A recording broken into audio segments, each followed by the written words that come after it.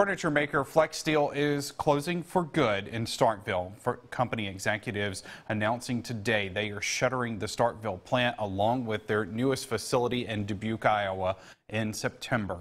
In a call to investors, the Iowa-based Flexsteel reports a financial loss of more than $5 million since January. That's partially due to a drop in demand. Prior to the coronavirus pandemic, the industrial road plant employed around 170 people.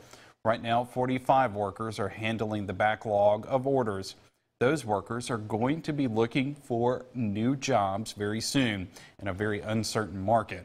Our Quentin Smith catches up with some of them to get their reaction.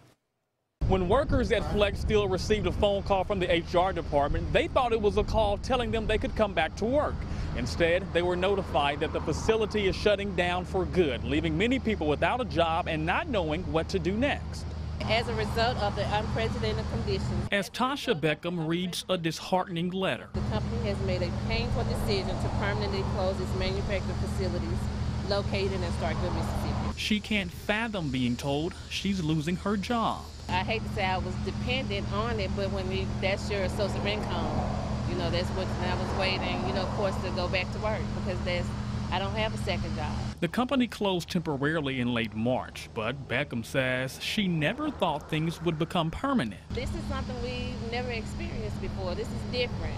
And to have family and friends that have actually died from the virus and now not having a job, it's a lot all at one time. It hurt. I don't know how I'm going to take care of my family after, this little unemployment stop. You know what I mean? It's hard. It's hard. It's real hard. For Charlie Douglas, he's yet to receive a phone call about the closing. He heard of the news through a coworker.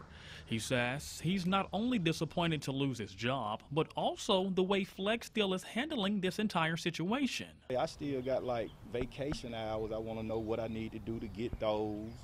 I got 401k. I need to know, you know what I'm saying? I need a call. Douglas has worked at Flexsteel for more than a decade and says his worst fear is not being able to find another job due to the global pandemic. I made bills for myself because I thought we was going to be a company that was going to last. Flexsteel, I thought Flexsteel was going to be here when my son got 44, turned 44.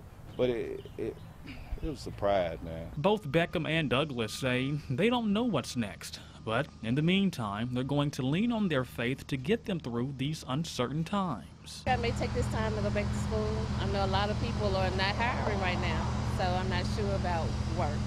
And I don't qualify for regular unemployment, so just making do with what I have. The company says it knows this is devastating news. That's why they're going to help workers receive financial benefits through the CARES Act to help get them through this tough time.